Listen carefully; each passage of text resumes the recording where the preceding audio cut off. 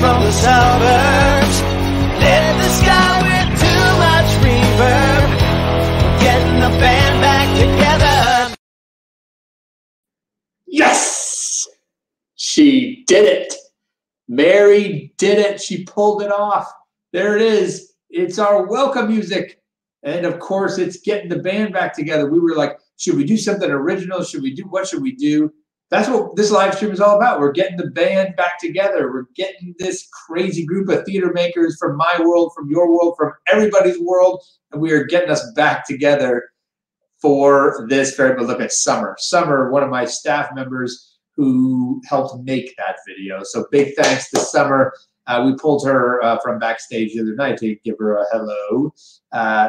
Oh, look at this. Oh, fantastic. Well, I'm going to tell you a little secret.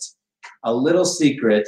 First of all, bring Mary up. Mary, come on board. Let everyone see you for a second. And let me just thank you. How did I know? You did a great job, Mary. Thank you for that. It was Summer. Summer was great. It was Summer. Well, we bring Summer on, but you told Summer what to do. So it's all about delegation. That's all that I do. The key to my success, I just tell everyone things to do and get them to do it. Take the credit. Thank you so much for that. Go backstage now. Okay, bye. So yeah, told her what to do again.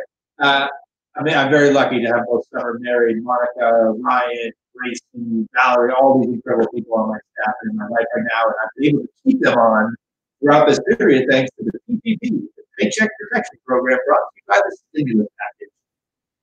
More on that later. Anyway, thank you for being here. So if you like the theme music, if you like the welcome, I got news for you. Mary and Summer got together and they worked up a little surprise for me. That's right, we have end credit music as well with a very fun little Easter egg. So don't sign off. Like when I'm like, okay, that's it. Don't sign off and wait till the end and watch for the Easter egg. Watch for the Easter egg at the very end of this. Okay, we have a great guest tonight. Ryan Scott Oliver is here with us. He literally was called the future of Broadway. I mean, I love that, but that's also a lot of pressure, I'm sure. We'll talk about that. A major new voice in musical theater, he was called. He has written shows like Jasper and Deadland, 35 millimeter. He's writing a movie version of Hugo right now. He's had Disney commissions. He's been produced all over the world. This guy is a fantastic writer and just a great guy. He runs a great organization as well called Actors Therapy, an educational, inspirational organization to help folks like you. There it is. Look at that. ActorsTherapyNYC.com. We'll tell you all about that. So we will get to that and get to Ryan in a minute. News today, Drama Desk nominations came out.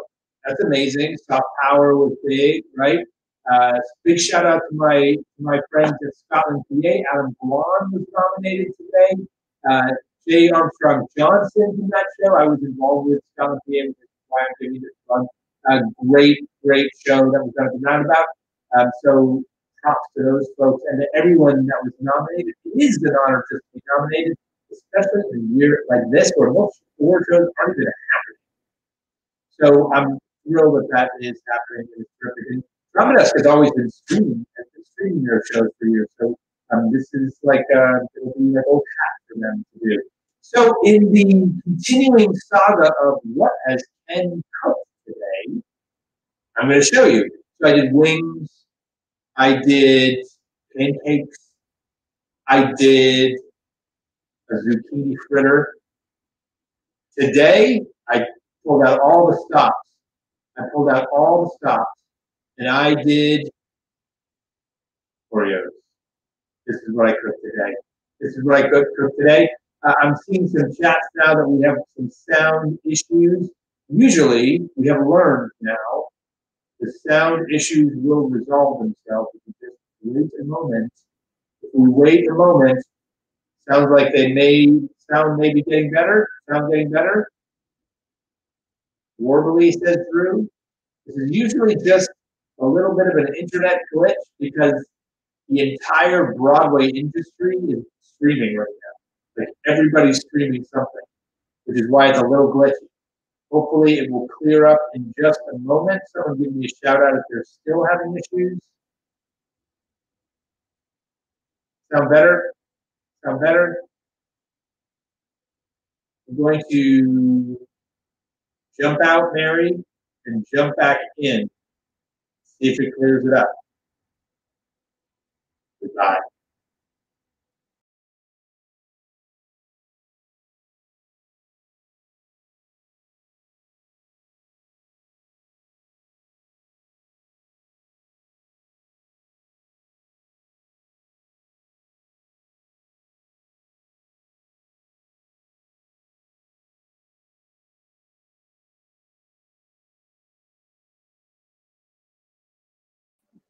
I'm back.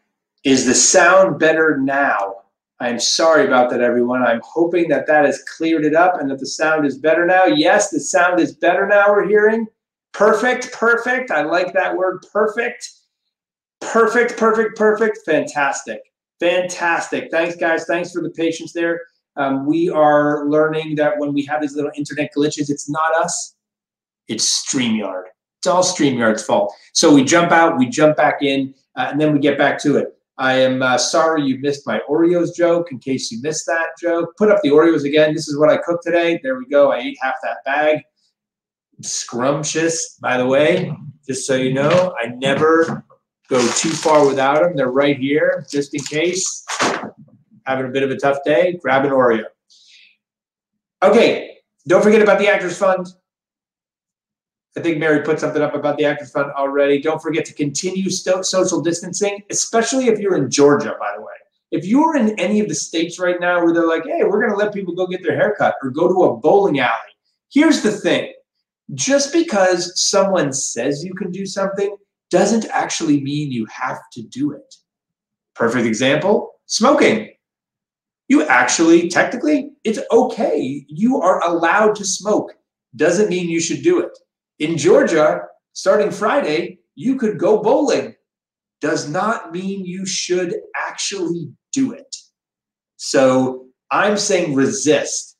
Do not, if you're in Georgia, just still stay home. Just stay home. Help this thing out. Okay, stay safe, stay healthy, stay home. Enough of that. Let's get to our guest this evening. Please welcome to the live stream, Mr. Ryan Scott Oliver. Welcome, Ryan. Hello, how are you? I'm fantastic. How are you doing? I'm living the dream in this beautiful pandemic. Every day's an adventure. That's how we're doing. Where are you in the midst of this? My husband and I are on the Upper East Side, where we've been for 11 years. Yeah, it's kind of quiet up here. I mean, not just because half the city seems to have left, but it's always quiet up here.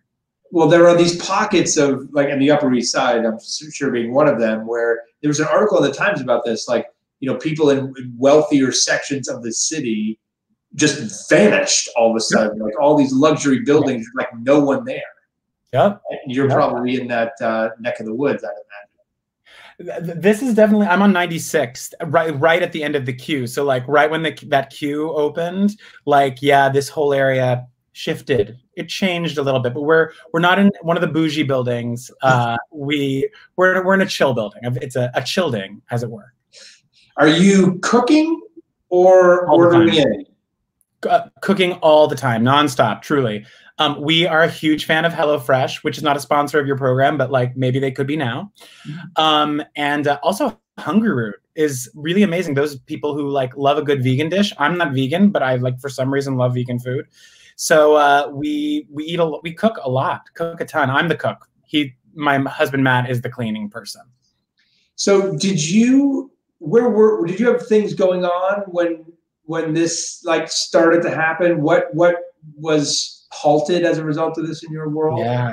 Yeah. Well, actually, I will say I got really, really, really lucky because I'm working on a musical version of the film Hugo, which is that Martin Scorsese 2011 film.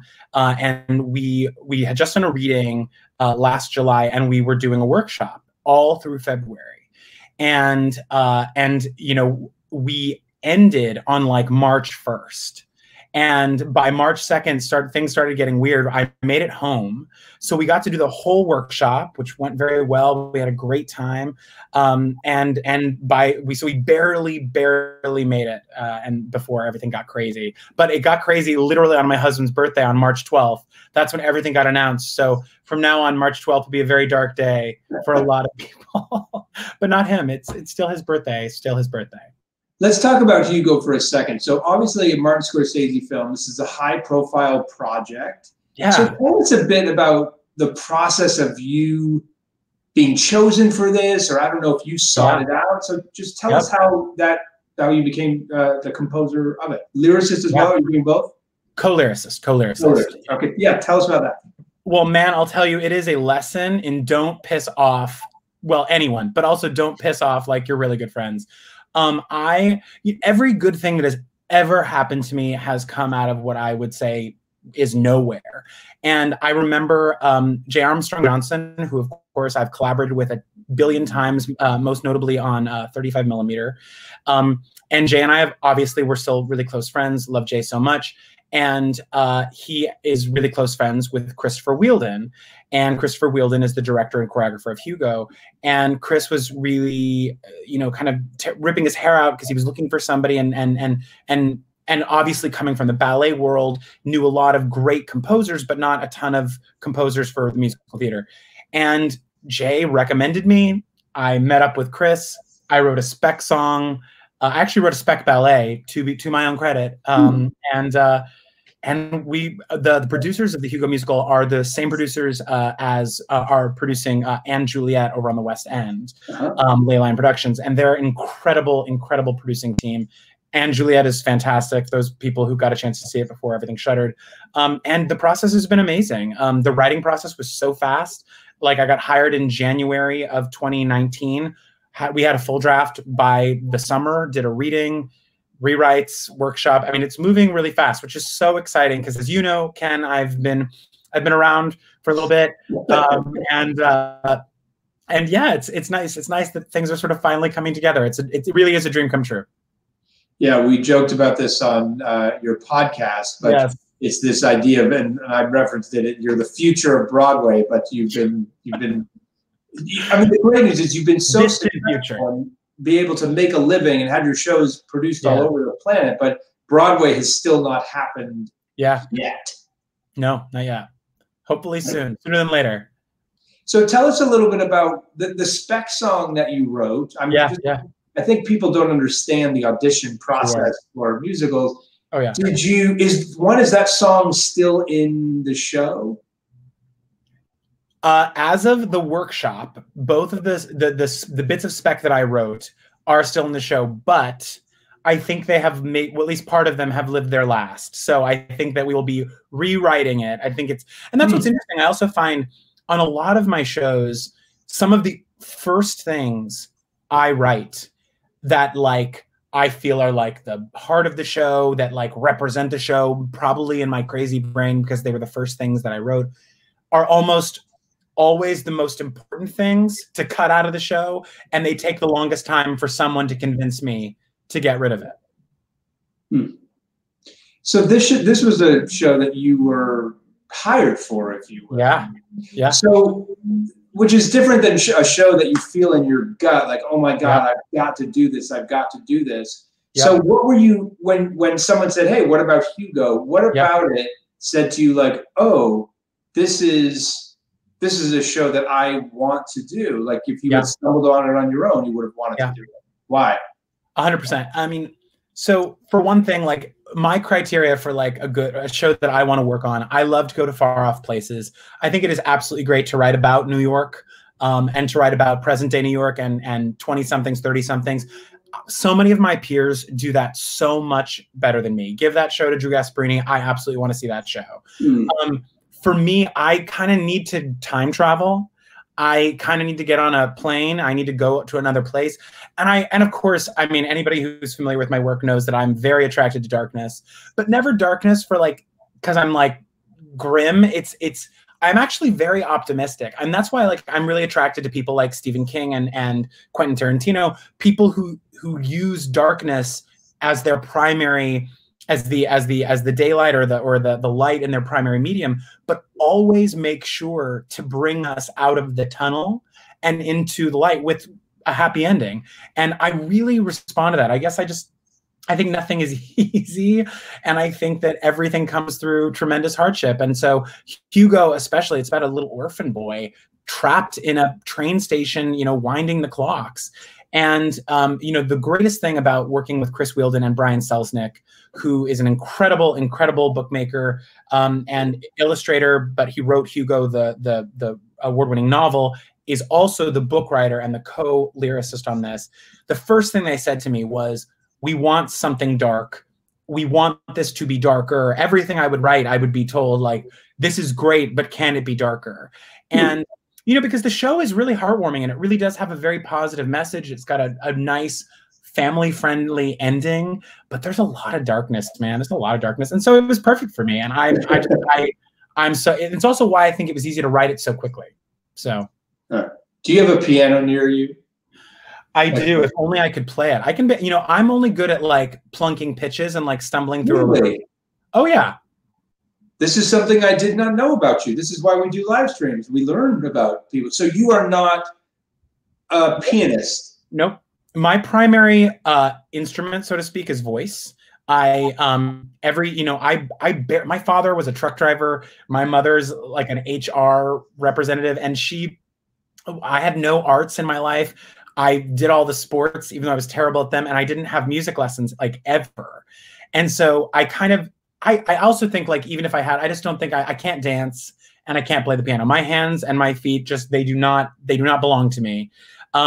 But singing, you know, my skills, and this won't surprise people from people who are familiar with my work, I'm a great orchestrator. I'm like academia, musicianship. That's where I excel. And playing the piano just has never been. So for me, I always have to get an accompanist whenever I'm presenting work. Thankfully, I'm really good friends. My best friends tend to always be music directors. They're smart and choosing. It really comes in handy. So I use I use what I got. That's all I got. So tell us about, like, this is fascinating because I think a lot of people, I certainly know composers that weren't in Berlin, right? Played only Black Keys or whatever all those stories are. Mel Brooks and the producers, like the recorder. Yeah. But your music is, I mean, it's intricate, it's complex, it's not, you know, 4 chords and, you know, that kind of thing. So I would have imagined that you were this virtuoso. Tell me if you were to sit down and write a song right now called Livestream, what would be your first, what would you do? Well, for me, I mean, I'm always looking. You said your songs aren't 4 chords, and I agree with you. I try to keep my stuff intricate. I try to keep my stuff complex. And if you really analyze my work, it actually is a lot, and especially my recent work, it is founded in like 4 chord pop progressions. But the thing that I always like to say is I F it up and then I dress it up. Like, I won't take a chord at face value, you know, C, E, G, if you're looking at a C major chord. I'm always going to add a weird note, a blue note, and I'm going to make the chord progression hopefully sort of simultaneously unrecognizable so that people don't think, oh, this music is so simple, it's so simplistic, it's just 4 chords.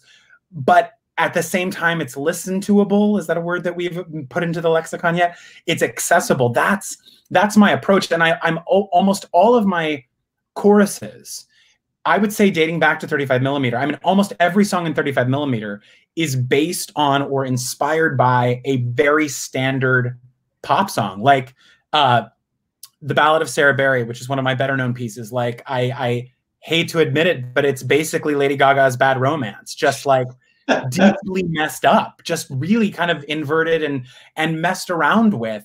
I have a song called Leave Luann, and that song is basically Jolene. And I think where I excel is my ability to sort of, all of my students of writing will always say, like, I'm obsessed with research. I think researching stuff is so important, and you collect all of these incredible ideas that excite you and inspire you. And I always know when I hear something amazing, and I'm like, I never would have thought of that. that's a damn good idea. And I collect a bunch of those ideas. And that's my process. And of course, you know, you think of Sunny in the Park with George and that whole thing, you know, and let it come from you, then it will be new. And the idea that like, I'm never afraid of my work sounding like someone else. I'm never afraid of feeling derivative. Because I know that like my taste is always going to be to sort of put the music and the song a little off center. And I think that, you know, I think that people who enjoy my work, I think that's what they appreciate about it. So you would, like, you keep talking like, oh, the C chord, like, do you compose at a piano and just plunk it out, or do you compose vocally, or like, what's the? I will play like as though I only knew how to play 4 chords. I can like play basic chord progressions, but like I can't keep time. Like this is my left hand. I can't keep time whatsoever. And by the time, like my big process is that I put the vocal line in, I'll put the bass line in. And then the next, like the big work is fleshing out the accompaniment. And once I flesh it out, I can't play it. Like I can't even rehearse it. I can't do any, because that's the big work for me. You know, that's something that's happening on some new stuff that I'm working on right now. It's the exact same process. You know, it's just the way I work. You're even more of a genius now than I thought that when I started this, because now I know what you're doing. Speaking of 35 millimeter, Summer Grow asks one of my own staffers here, some of her favorite contemporary musical theater songs are 35 millimeter. What was the inspiration for the show? Ooh, I mean, the inspiration for the show is, of course, my husband, Matthew Murphy, who is a Broadway photographer. His photographs just totally, we started dating right around the time that we came up with writing the show together. For me, I had just written a show called Mrs. Sharp and a show called Darling, and they were, you know, doing well, having some heat at the time, and I was just so impatient. You know, we both know how long it takes sometimes to get a show up. Sometimes they never get up, and I was just, my dream was to have a cast recording and a vocal selections, and I was like, I had this idea, I'll make a song cycle or a musical exhibition based on these photographs. And then, like I was saying, like every song in there sort of is a sort of send up of some other popular song. So the songs themselves are both inspired by a particular genre or contemporary sound, as well as Matt's photographs. And of course, I was really lucky to have met Lindsay Mendez and Alex Brightman and J. Armstrong Johnson right when I was starting to write it. So I wrote the songs for them. And then along came Ben Crawford and Betsy Wolfe, and everything from that point was just written for them. So I was so lucky to have a ton of inspiration. And to any of the writers or creative people out there, you know, who are waiting for inspiration, or especially during this pandemic, and feel really stuck because they don't have the inspiration coming to them. I forget who said it. One of my favorite quotes is, "Inspiration is for amateurs." And that's because research, if you are stuck, if you aren't able to cross that barrier between I want to write and I am writing, that's the time you got to go back and you got to listen and you got to read and you got to watch and you have to do your research and you have to dive headfirst into things that feel like the thing that you want to make. And when you're looking through 10 things, 20 things, 30 things, your brain begins, it's almost like it's a museum in your head, and your brain begins to curate the various pieces of your display, and it will always in the end sound like you, and it will be created by you, and it will become your vision. And that's what I would say to anybody who's struggling right now. You have the time more than ever to listen, watch, and read, and that's, if you want to be creative, that's how you got to do it. I love that, and I love this inspiration is for amateurs. One of the best examples of that I've heard is Seth Godin, who's a big business blogger, actually. Absolutely love him. Yeah, he described writer's block, and he was actually refuting that such a thing exists. He was like, there's no such thing. It's actually bullshit. Writers are workers like anybody else. They're just like a plumber, and you've never heard a plumber say, I've got plumber's block. Yes. They just fucking go to work and work on the drain until they unclog it. I mean, that's what writers need to do. Just go to work like you're a plumber. 100%. And I would say Lindsay Mendez and I, you know, after 35 millimeter, we, became best friends, and we started a company called Actor Therapy. And our students, I say the exact same thing to them. You know, a lot of young actors, early career actors, they get into this business and they think like, oh my God, I'm living my dream. I'm in New York City. This is going to be so fun. I get to play act all day, eventually once I'm in the show. And it just isn't that way, especially in between the shows. You have to be a plumber and you have to put in 8 hours a day, whether that's working on your craft, taking class, taking lessons, working on material. That is how you have to fill your day. And even if you have a 40-hour week job at the restaurant or wherever you're at, you still have to find that time. Every other writer, composer, that when they started, they were also starting with 40-hour week jobs, and they had to find the time, the hours. You have to find the hours somehow, and it's difficult. It's really hard. How are you maintaining your writing process during this time? Have you changed your writing routine at all? Is it the same? Never. Never. What's your process? Yeah. So, well, after, week 1, which was, oh, this is fun. And, I can drink all the time and no one will get mad at me. And then after week 2, when you're sort of like, oh, I think this is real. And then by week 3, I was like, I need some project. And so I had a project in the back of my mind. There's this incredible writer named Shirley Jackson. She's long passed. Most people would know her from The Haunting of Hill House, which was a miniseries on Netflix. She also is famous for writing We Have Always Lived in the Castle and the short story The Lottery. And she's got these delightful books. Where are you? There you are. And there's The Lottery. Where are you? I can do this. It's mirrored. Okay. And she has a bunch of short stories, incredible short stories. So on a whim, I was just like, you know what? I'm going to find out her people. I didn't even bother my agent yet. And I reached out to them and I got the rights to like 5 of her short stories. In the past couple weeks? In the past couple weeks, yeah. And I started, I started working on them. I'm so excited. The other thing is they're so dark and twisted. One of the songs I just finished was called My Life with R.H. Macy. And it's basically this absurd, bizarre, dark sort of telling of a woman who gets a job at Macy's, and it's like corporate on corporate on corporate. Everyone's name is like a number and nothing makes sense. And everyone's named Mrs. Cooper. It's so weird.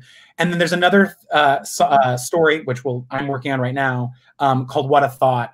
And it's about a woman, a housewife. All of the stories are about housewives ultimately, who gets the idea to just kill her husband, just like over drink. She's like, I just think I want to kill him. And she does. And in my version, it's a gay man killing his husband. And it's funny. It's, it's interesting.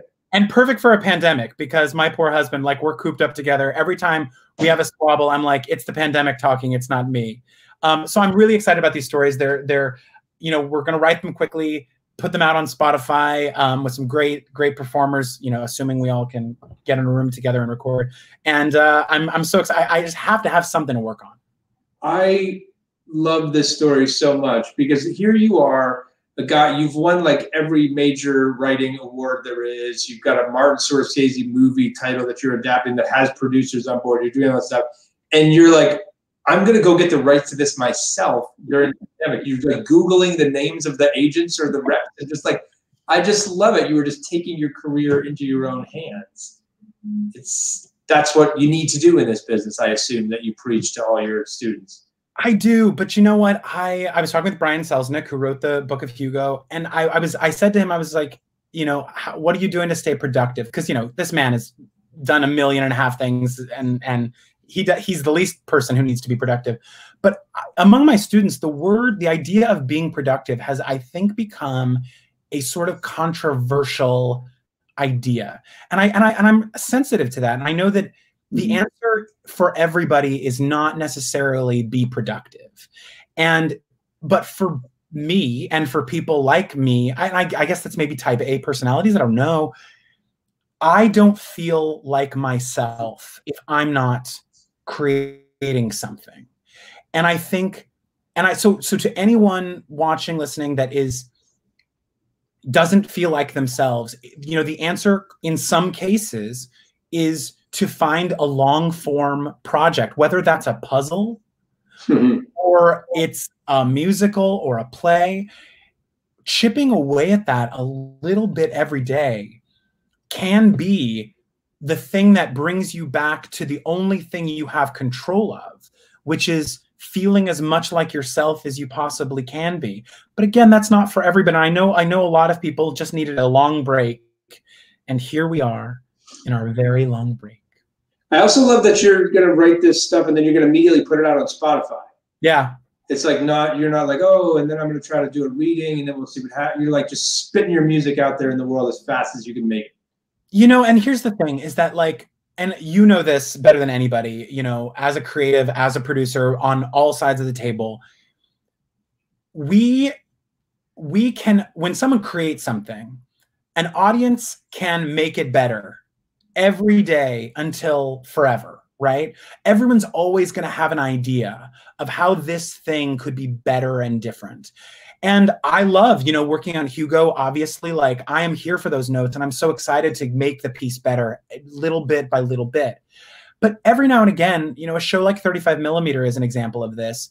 And these Shirley Jackson stories, sometimes it feels good to be a creative person and, you know, do your homework and make sure that what you're putting out there is of quality and something you stand behind, and play it for your spouse and your friends and your loved ones and make sure that they've given the sign off.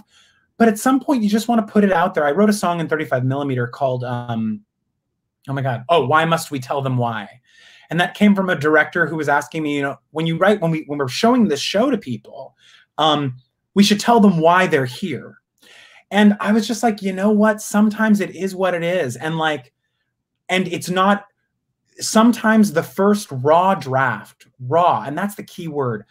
There's something still to be mined for the audience, that the rawness of it is what makes it special, as opposed to the perfected 26th draft that has so many other visions on top of it that it makes the piece great, but still kind of blurry. And I think there's room for both kinds of creative work. That's what I think.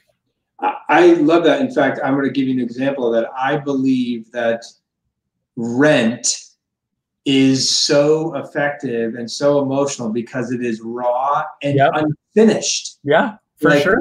You know, it's such a tragedy that Jonathan passed away before he could see that, but he didn't get to smooth out the edges, which are all the characters, and that story is so rough around the edges that I think it lends itself to it. And if you analyze it like it's Shakespeare or a completely polished piece of work, you'll find all these flaws, but that's what makes it beautiful.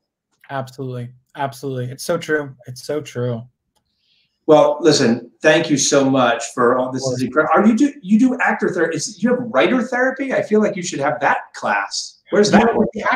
We actually started as a class called Independent Study, and it basically has become writer therapy. I have a great group of folks who we're working together every week. And yeah, actor therapy, we've just before everything sort of closed down, Lindsay was like, we got to get it online. And so we started actor therapy online, and I'm so relieved. I'm so relieved that so many students have gotten excited about it. And I was nervous that the online format would sort of kill the magic of what we're doing.